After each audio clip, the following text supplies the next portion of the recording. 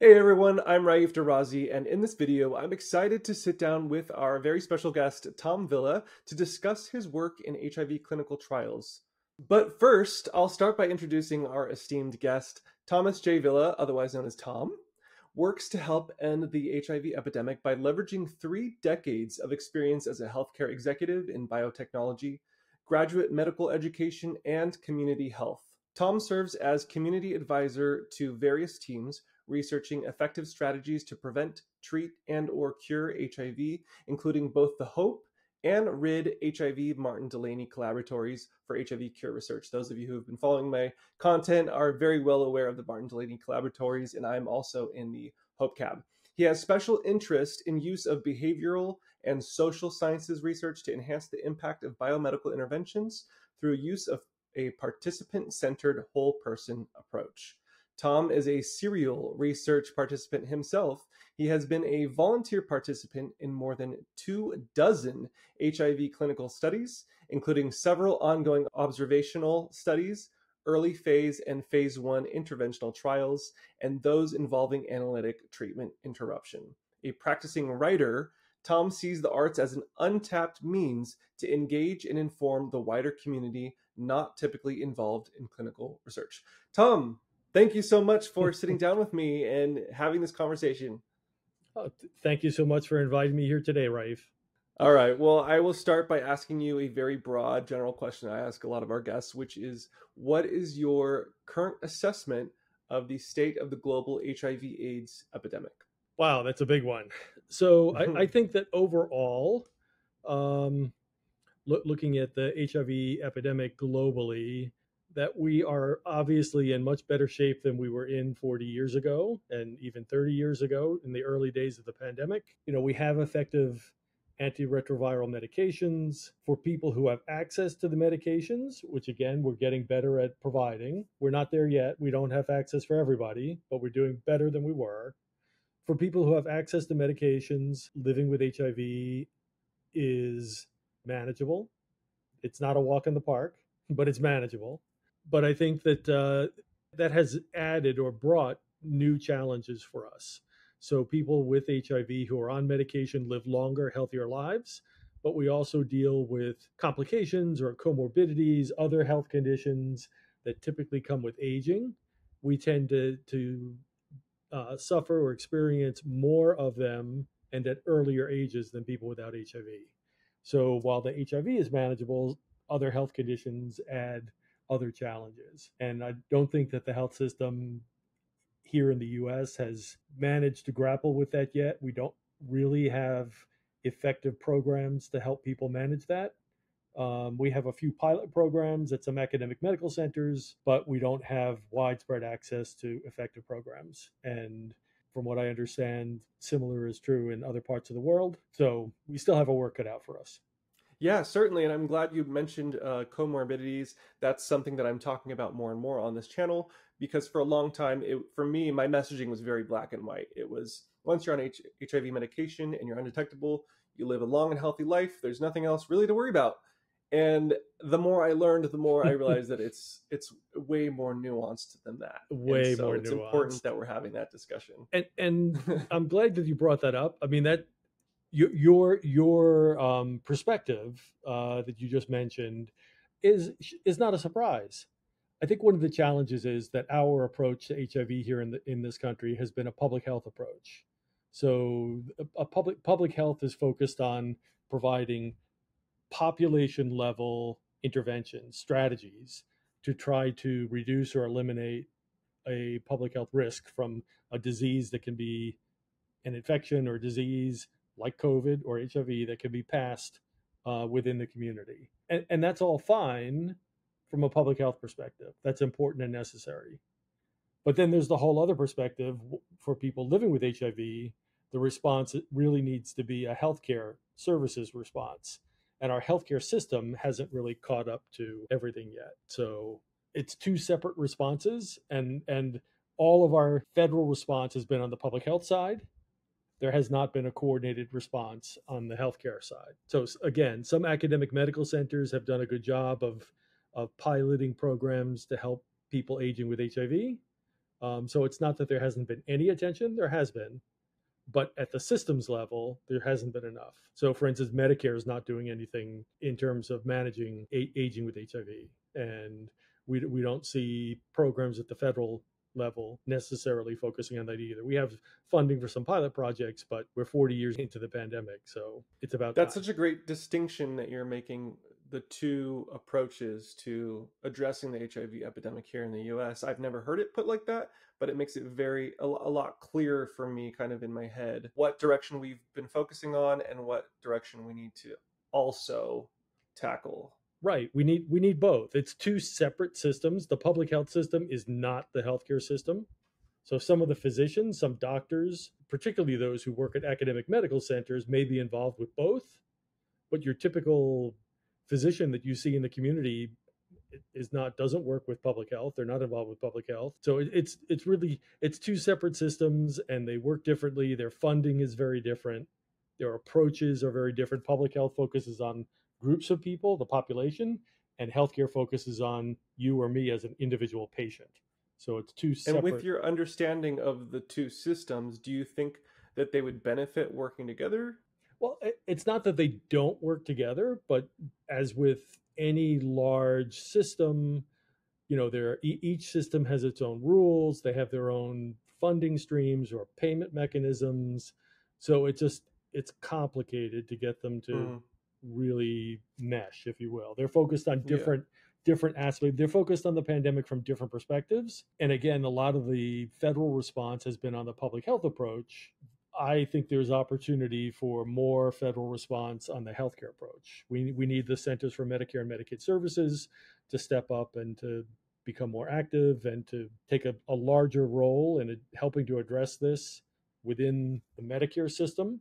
But with that said, the Medicare, which covers health insurance, provides health insurance to older Americans, age 65 and older. There are lots of things that people 65 and lots of other conditions that affect more people than HIV. So it's a challenge. Okay, well, before we jump into the topic of clinical trials and all of your experience there, I want to ask you a little bit about about you personally.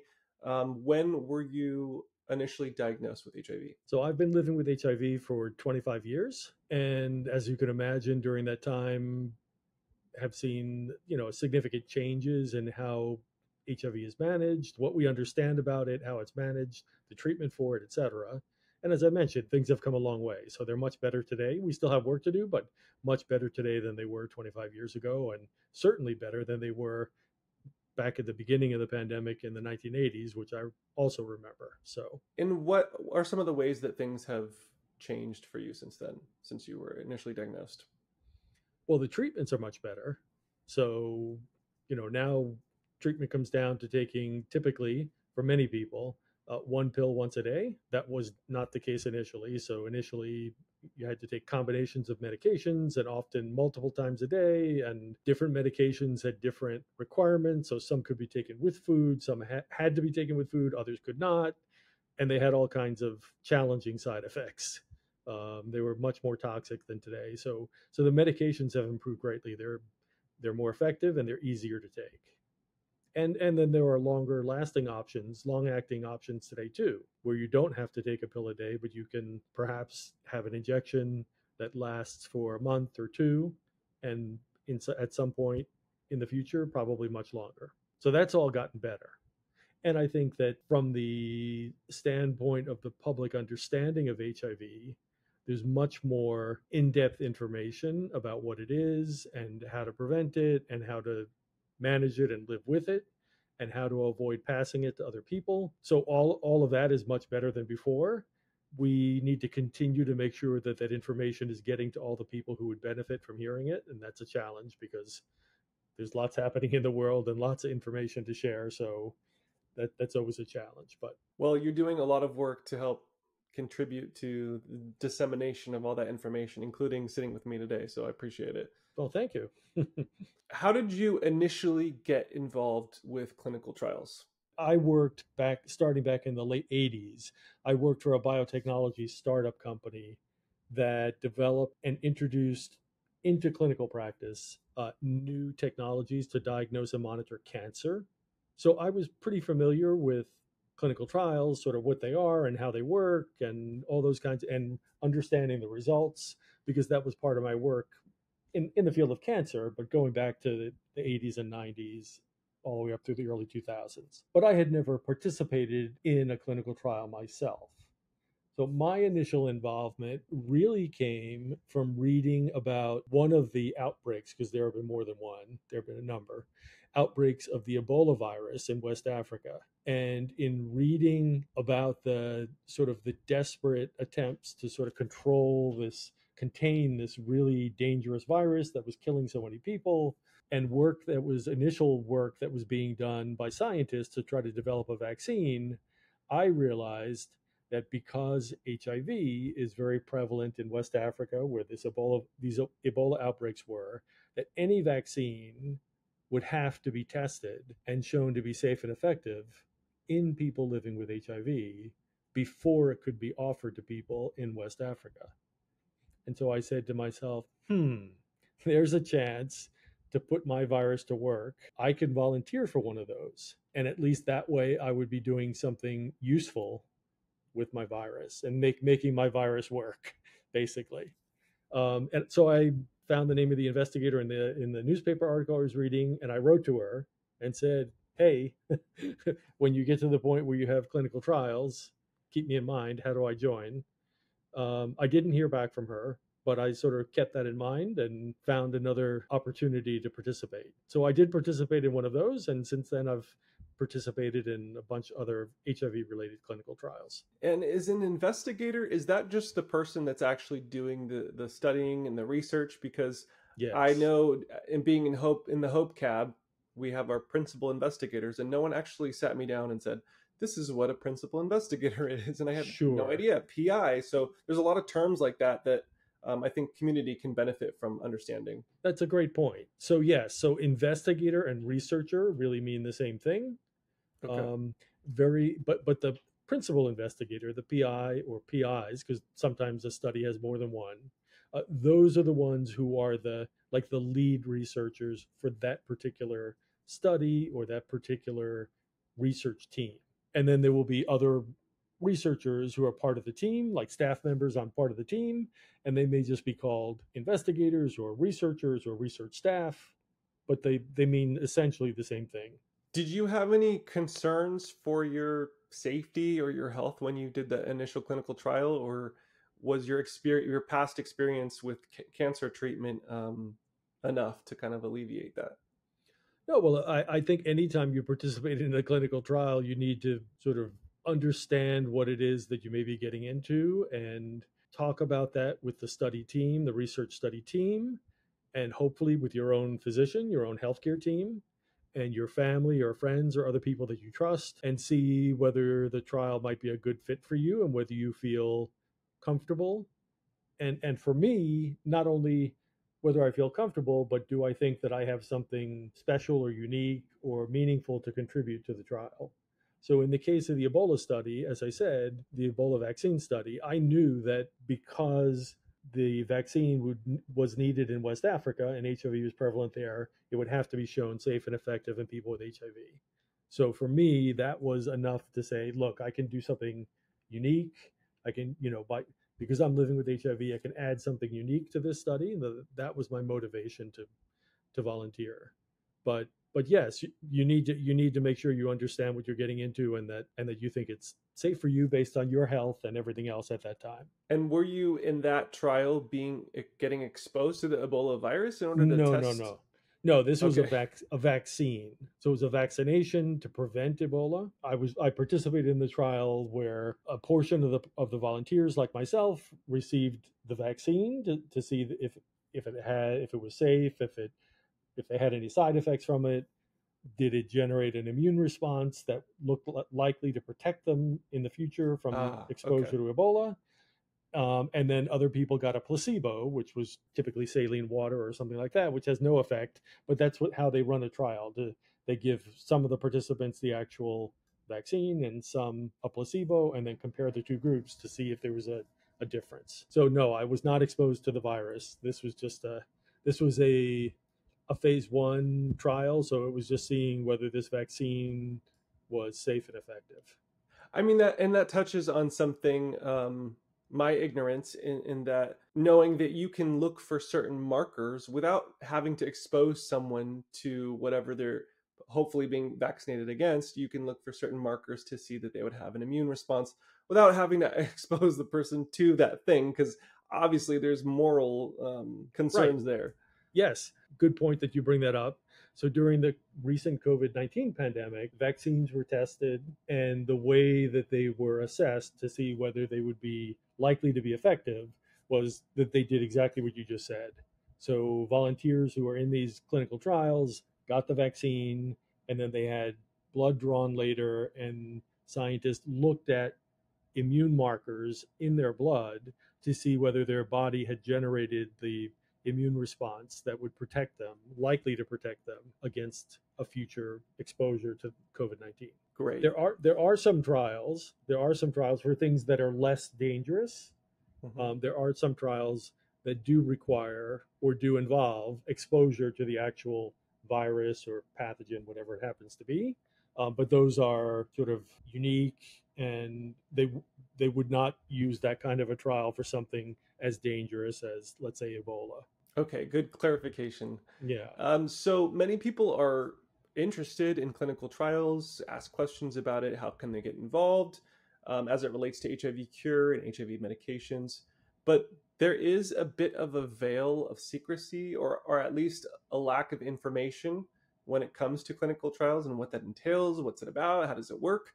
Can you walk us through what a typical clinical trial might look like, from the vetting process to the clinical trial itself to afterwards, follow up, anything like that? Wow. Okay. And I know I asked you a lot, so. No, no, no. That's okay. Let me mention first of all, for people who are interested to learn more about this, the National Institutes of Health, the NIH Clinical Center, has on its website like a tutorial or an introduction for people who are interested to learn about clinical trials and the steps that are involved. So, that's something that we can provide a link to that if that's helpful. I think they do a pretty good job of stepping people through what the various steps are. In terms of, what would this look like for a potential participant? I guess the first step would be, how did you find out about the clinical trial? So many people find out about the clinical trial because their healthcare provider, their physician, talks to them about it and says, hey, there's a clinical trial about XYZ.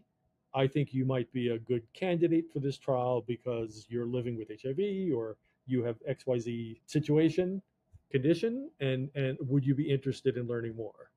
So a lot of people would find out about it through their individual physician. Of course, you can look for clinical trials on your own.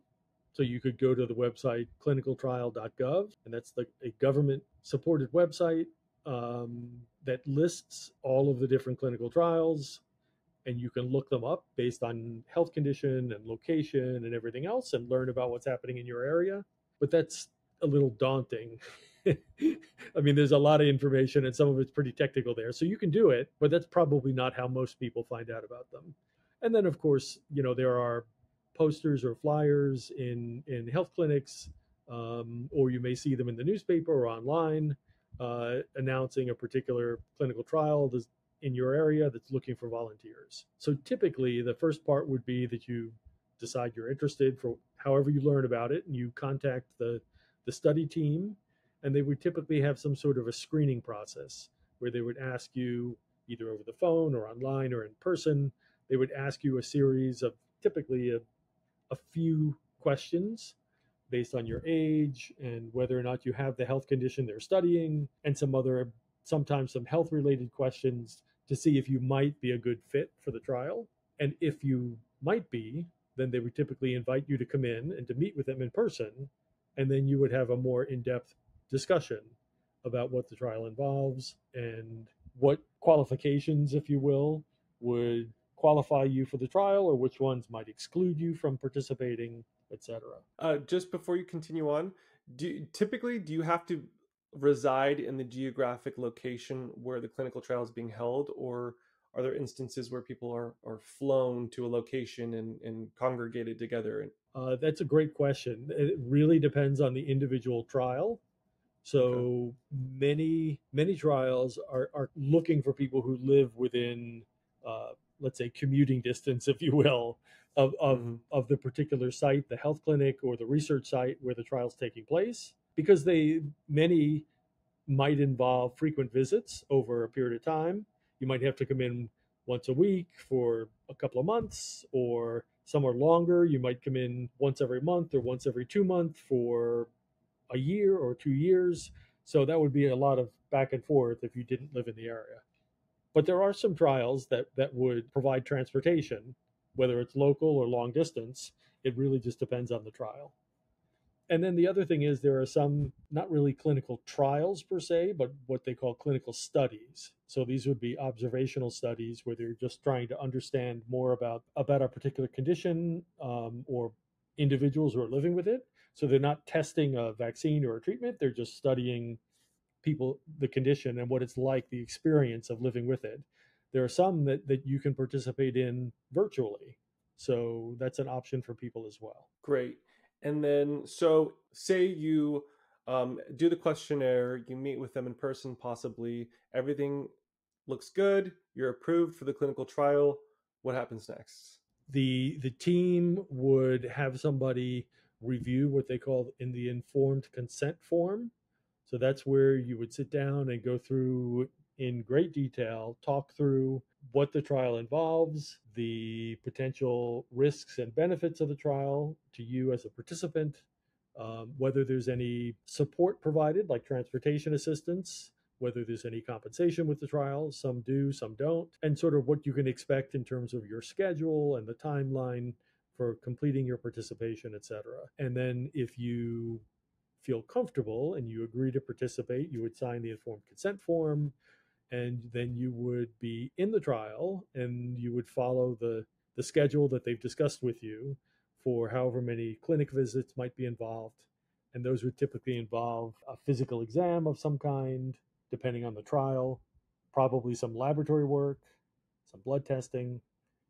It may involve surveys or questionnaires that you would fill out either in writing or they would ask you sort of in conversation during your visit. But all of that would be spelled out and explained as you discuss the informed consent and sort of what the whole trial participation would look like. Okay, and then once that the clinical trial is done, do they send you on your merry way? Do they go over their findings with you? Is there like a dialogue that happens at the end?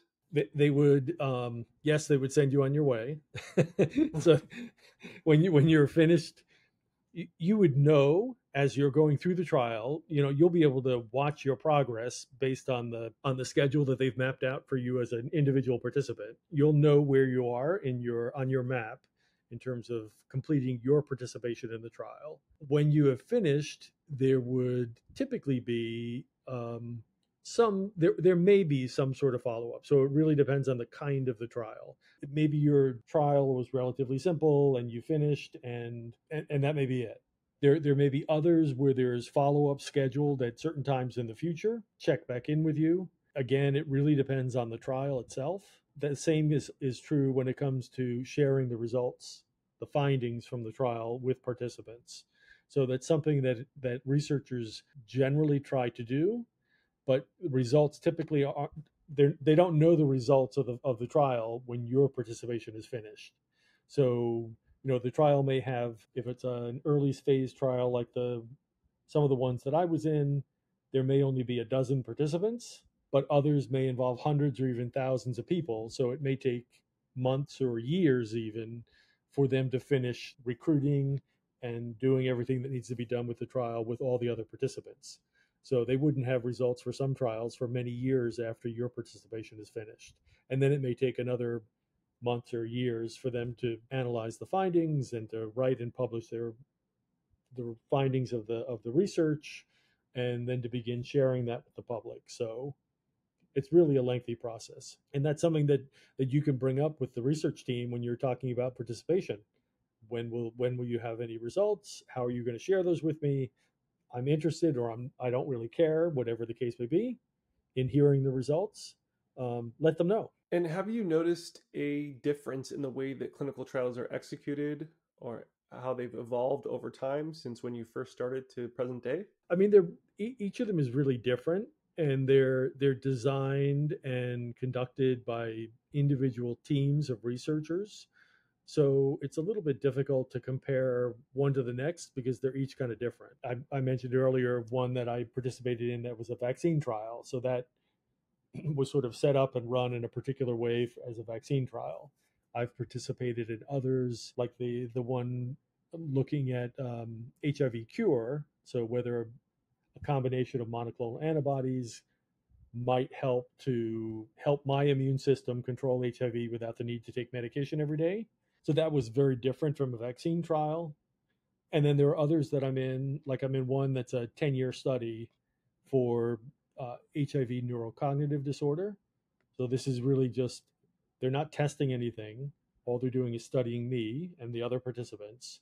So we come in once a year for a 3-day visit, once a year, and go through a whole bunch of tests through an MRI, neuropsychology testing, where you do memory exercises and word games and numbers to see how your brain is and your memory are working. And they basically just compare that year after year after year after year to see if there are any differences over time from aging with HIV. So they're not testing a treatment of any kind. They're really just seeing, does living with HIV for long periods of time, how does it affect the brain, and if it does, how. So they're very different. Okay, that's fascinating to hear too. Yeah, and I find the trials interesting. So you asked before, how would I get involved? I mean, for me, if I'm going to volunteer my time to go participate in the trial, I want it to be something, as I mentioned, that I feel that I have something special to contribute to the trial, and something where I think the trial is interesting to me personally. I pick every brain every time I go to the for my visits. So I ask lots of questions. I try to learn as much as I can while I'm there. It's interesting. In talking about these clinical trials, one thing that I've heard about recently and learned more about is something called an ATI, or an analytic treatment interruption. Can you Hmm. explain what an ATI is and why it's sometimes necessary? Sure. So let's maybe before we talk about a treatment interruption, we can just talk about treatment for HIV. So I'm sure most of your listeners are familiar with the fact that the recommendation for anybody living with HIV is that we start on treatment immediately after diagnosis and that we stay adherent to treatment. So we take it as directed, typically once a day, and we do that consistently in order to achieve an undetectable viral load, and that having an undetectable viral load is what enables us to live a long and healthy life. And it also means that we can't transmit HIV or pass it to other people through sex, as long as we're on treatment and our viral load is undetectable.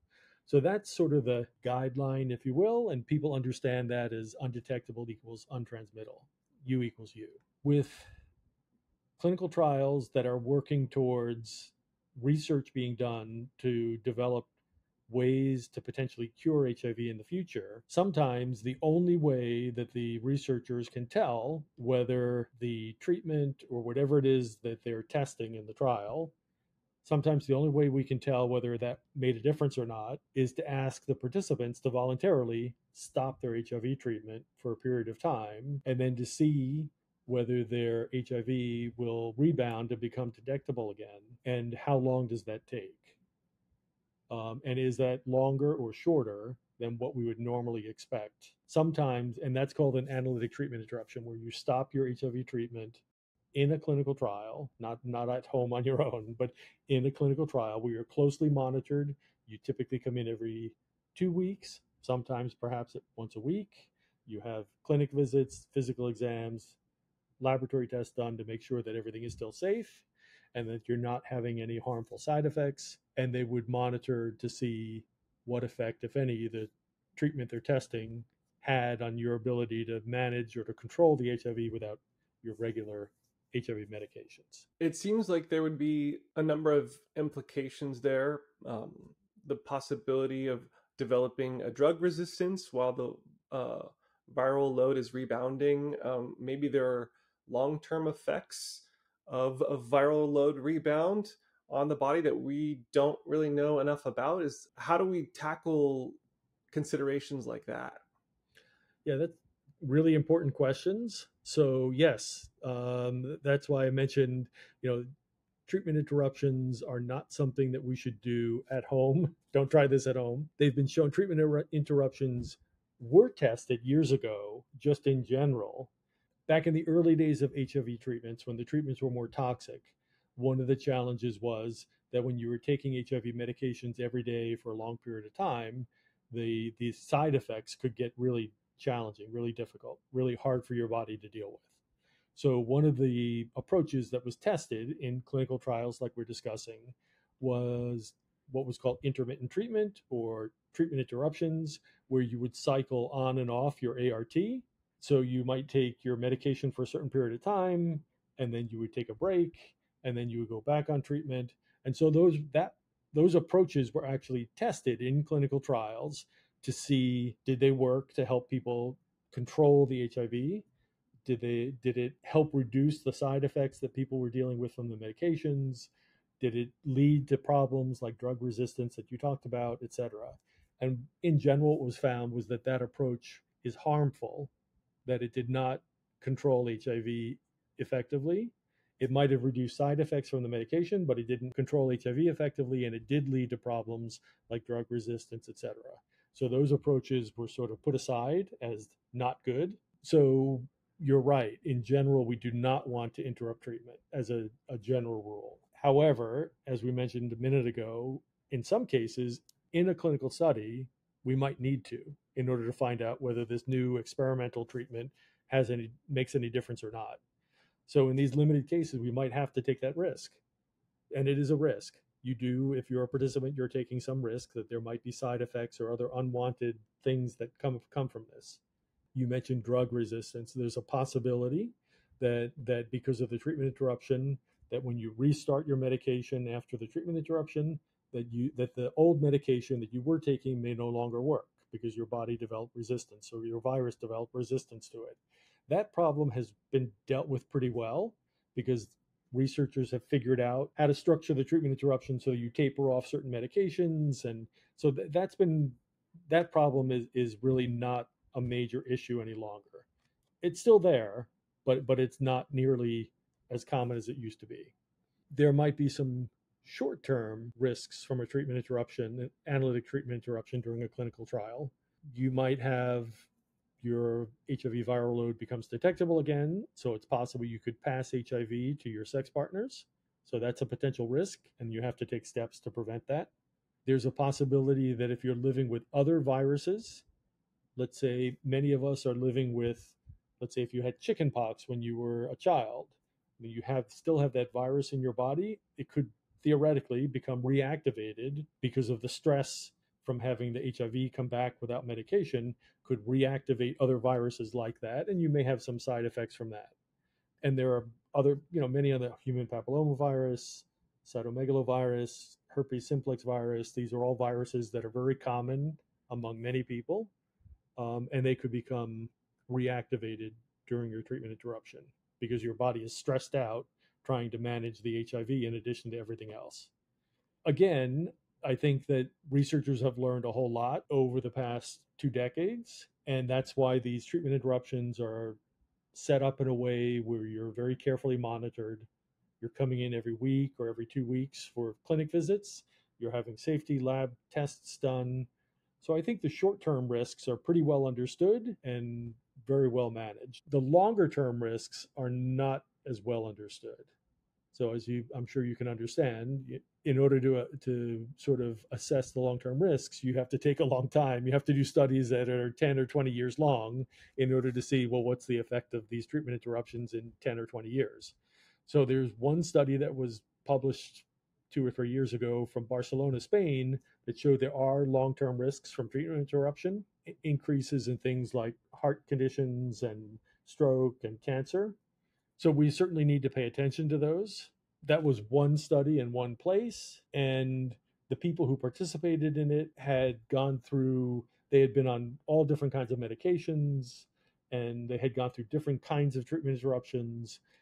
So we need to do more studies to understand this better. And I think that that's something that would be really important for us as a research community and HIV community to push for. Yeah, and so thank you for highlighting all the considerations. I think that it can be very exciting, the opportunity to be part of a clinical trial that maybe is testing a vaccine or a potential cure or a new medication.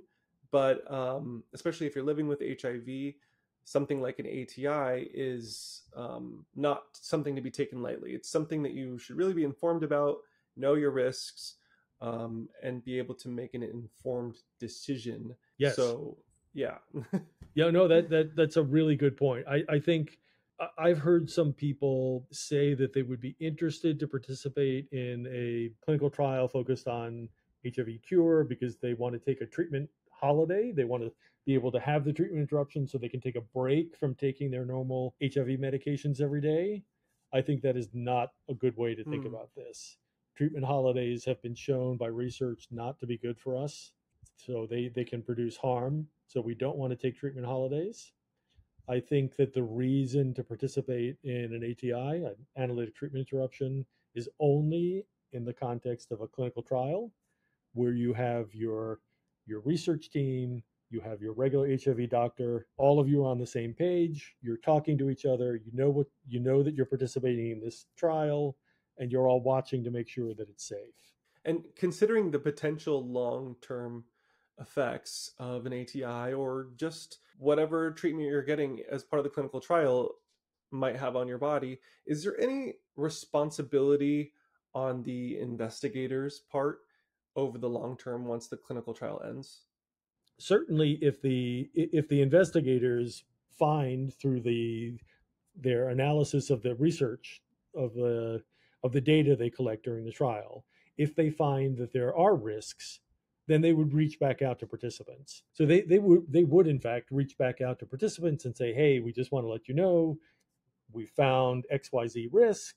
We're letting you know that this is what we found. We'd be happy to share this information with your healthcare provider so that you can look out for it. So they will do that. I think that there's an opportunity for the research community to set up some, maybe let's say some sort of a registry where people who have participated in an analytical treatment interruption, like myself, could volunteer to participate and to sign up or register in this registry.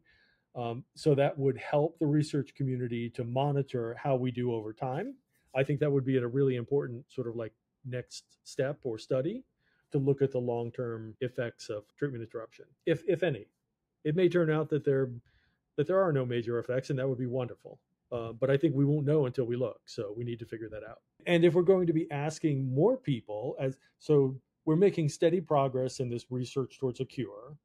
As we do that, if we're going to be asking more people to participate in these kinds of trials, then I think we do owe it to them, as you mentioned, to have something in place so that we're looking at what the long term effects might be. Yeah, it's to me it's almost intuitive. I maybe say obvious that there should be some kind of registry to be able to have a log of people, everyone that's involved for long-term possible effects. But I can understand and see that from the investigator's point of view, that might not be their primary concern or their focus, and so that might be like a blind spot for them. They're worried about this clinical trial and then move on to next research. Right. And the thing is that kind of a registry would have to be set up as a trial, like a whole separate trial.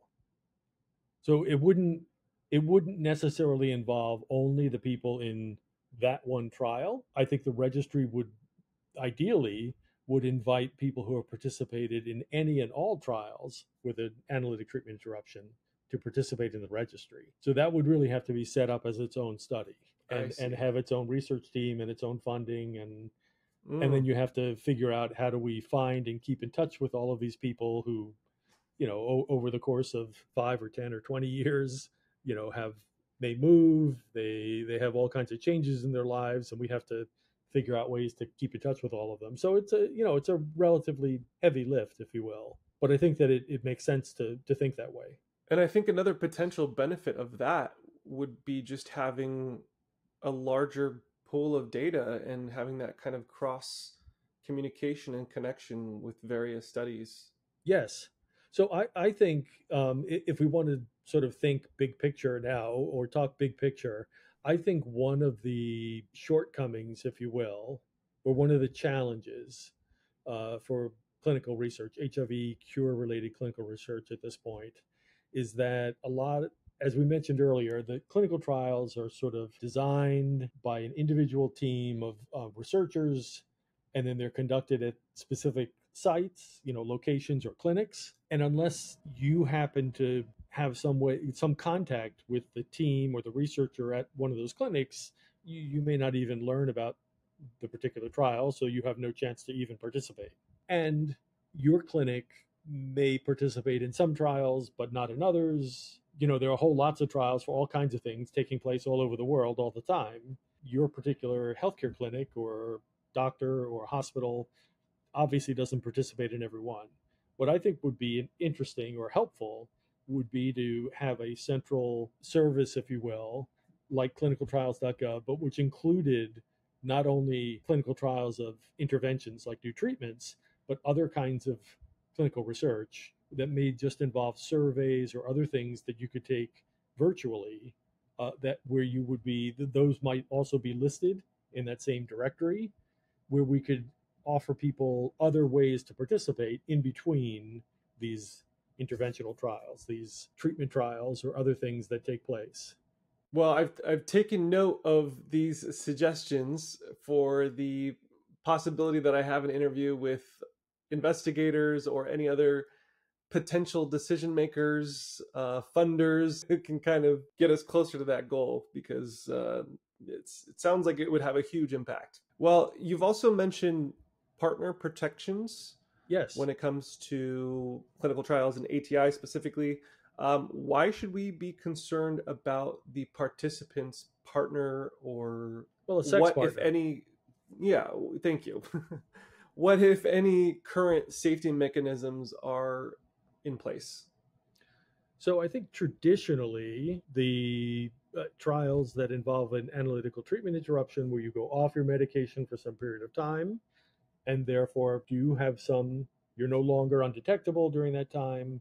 You might have a chance of passing HIV to sex partners. Trials would require that participants use condoms in order to prevent transmitting HIV unintentionally to their sex partners. So that's been the traditional approach. Over the past decade, as we mentioned earlier, the whole concept of U equals U has become really, I think, what most people count on for prevention of transmission to sex partners. So if I'm living with HIV, if I'm taking my medication and I have an undetectable HIV viral load, I know that I can't pass HIV to my partners. And my partner also knows that if I'm taking my medication that I can't, and I'm undetectable, that I can't pass HIV to them. I think the norm in many places, in many communities, has become that people are counting on U equals U, and they're counting on the fact that PrEP is available to people who are interested in taking it to prevent themselves from contracting HIV through sex. So I think that there's much less, it's less common perhaps than it used to be back in the early days of the HIV pandemic for people to disclose their HIV status. So I think we need to help people who are participating in these trials, who we're asking to stop their treatment temporarily.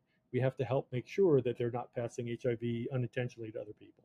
And you say we have to. Do you find that there is mechanisms in place to kind of educate and support participants in that way, or is that something that needs to be addressed? Again, I think the traditional approach has been for clinical trials to include, as part of the informed consent process, that the participant agrees that they will use condoms. But Okay. we also know from lots of other research that condom use is very low. Many people don't like to use condoms. So I think that we need to do more than simply making condoms available. We also know that these days that PrEP helps prevent HIV transmission, or acquisition. So one of the additional ways is to make PrEP available to the partners of participants if they're interested in using PrEP while the participant is volunteering in the trial. So that's something that the research study site could locate in their community other physicians or clinics that provide PrEP services, and then help the participant and their partner, linking them to those services so that they can get PrEP. So that's another step.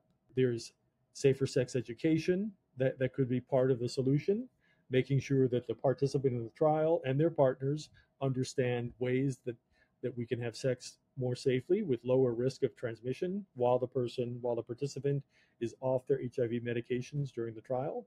I think that there's been research, a group of us have published some recommendations in terms of making a formal partner protections package where all of these different techniques would be available, or that research teams would learn about these techniques and that they would have all of these different opportunities and support systems in place while they're conducting the trial so that participants have different options. Fantastic. So you're developing or have developed this partner protection package. How are you getting this out to researchers? Is there a site or a place that they can go? This is work in progress. Okay. And there are a bunch of different groups who are working on this. So Dr. Michael Peluso at the University of California, San Francisco, and Karine Dubé at the University of California, San Diego have been promoting these approaches both in their clinical sites where they're conducting research, but also on a larger level through publishing their recommendations in professional journals, and also to the AIDS Clinical Trials Group, which is the network that runs many of these clinical trials. Fascinating. Wow, we are already like approaching the hour here. I feel like we are just getting into this thing. There's so much to talk about. But before I wrap, I do want to talk about your interest in using art as a means to engage and inform the wider community. So, as I'm sure all of your listeners can tell from listening to the conversation here, clinical research is pretty complicated, pretty complex. As you mentioned at the beginning of the discussion, there are a lot of like acronyms and technical terms and other things that are difficult to understand if this is not your work and you're not doing this every day.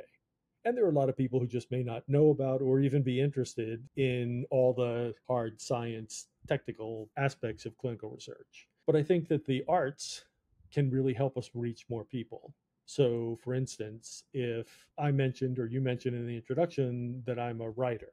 So, for me, by writing about my experience living with HIV or participating in some of these clinical trials, I hope that I can help sort of humanize and make more real some of these experiences in ways that other people can read and say, oh, I get that, I understand, or hey, I've been through that too. There are other people who may use different art forms.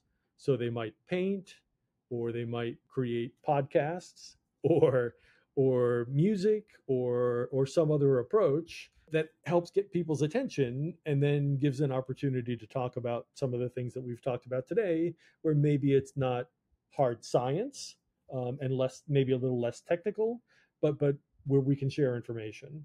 So I think there's lots of opportunity to do that. I agree 100%, and that's in part why I'm also doing what I do on social media as my own light kind of art in a way. No, that's Um, fantastic. how can folks follow your writing and or anything else that is going on with your life or that you're sharing? Well, I've published some things in Positively Aware. I have some that I will be submitting to other magazines like thebody.com and ANU magazine. I do not at this point have my own website or YouTube channel. It's something I'll consider in the future, but I just have to see where that goes. Is there anything before we wrap up that you would like to share, talk about, cover before we end this? I think just about in clinical trials and clinical research in general, that my experience has been very good. Participation does take dedication, and because it takes time and effort to participate. You've got clinic visits and lab work and typically various kinds of medical procedures that are involved. So it involves commitment and work, but I feel that it has been a way for me to contribute. I'm grateful for people who contributed in the past, who participated, and through that helped scientists to develop the medications that keep us healthy today. So my participation is a way to sort of pay that forward to future generations. And I would encourage people who might be interested to learn more and to really give it a serious thought. As I said, has been a really good experience for me overall. I've met lots of wonderful people. I have found many opportunities to make my virus work as hard as I do. So, Well, thank you so much for taking the time and energy to give us a really good clinical trials 101. I have a feeling that there's going to be a lot of follow-up questions and comments to this interview. So I would love to bring you on at some point to kind of dive into this a little deeper, possibly answer some questions that viewers might have if you're open to it. absolutely. And I will definitely be posting the two resources you mentioned, one, the NIH clinical sector, and then also the clinicaltrial.gov link. I'll have those both below. People can check that out. And I'll include the ACTG as well. Why not? All right, everyone at home, please comment below your thoughts, comments, and questions. I'm happy to follow up after the fact. Tom is ready and willing as well. And Tom, a huge thank you to you again for being so gracious. Everyone at home, thank you so much for watching. Be sure to like this video, subscribe if you haven't already, hit that bell so you get a notification every time a new video comes out. And please share this with anyone who might find value in this content. That is the best way you can help support me and my channel. All right, until next time, cheers.